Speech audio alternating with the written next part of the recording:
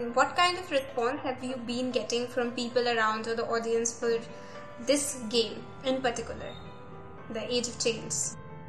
Yeah, so our game is still in development, so I'm really looking forward to the day once we have it finished and people actually can play it, like the digital version of it, because then people really can see, okay, what is that about?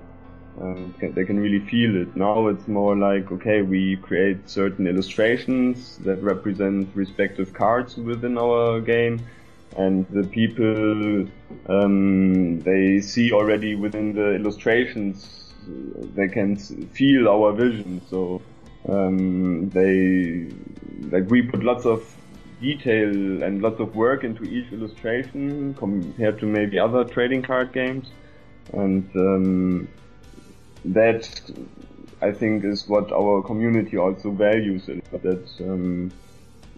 that we put lots of love in our illustrations and into our cards and characters, and we have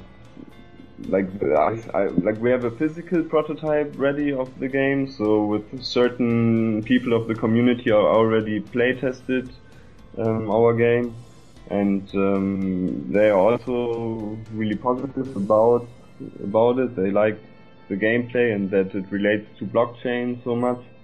So yeah, obviously the balancing is always like an infinite task, so you always have to rebalance and do things, but that's in the nature of trading card games. That's so far what we have been receiving as feedback.